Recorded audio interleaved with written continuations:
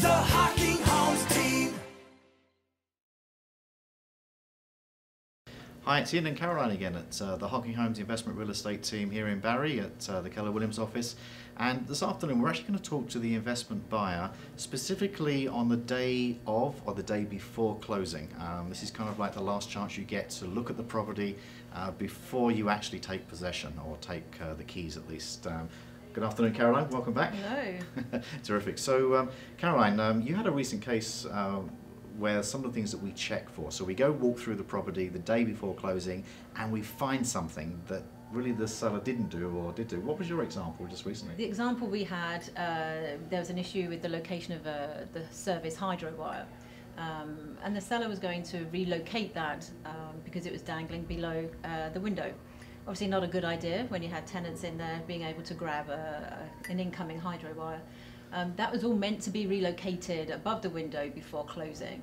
I noticed the week of closing it wasn't done, so we sent a reminder out. Still hadn't been done on the day of closing. So ultimately, the lawyers decided to extend the closing day by a couple of weeks just to get the seller enough time to do that. So that's the kind of thing that's important. If you've written something in specifically for the sellers to do, you want to make sure that it is done before closing. Yeah, absolutely. It's due diligence on behalf of the buyer's agent as well, just to go through and make sure that everything is kind of the way it should be.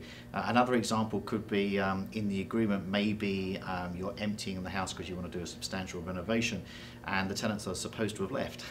What if they didn't? So this is a good chance to go walk through the property, make sure that everything really is as it should have been. And then of course on the day of closing, you're going to pick up the keys from the lawyers. As usual, you're probably not going to walk through the property on the day of closing, but there is one other thing that you should do on the day of closing because the seller may not have done it. Provide a letter, maybe.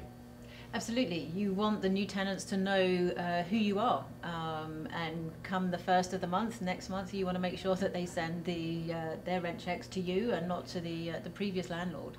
So always make sure that you introduce yourself, whether it's in person, certainly in writing as well, just so they have details of how to reach you should any issues come up and where they pay their rent.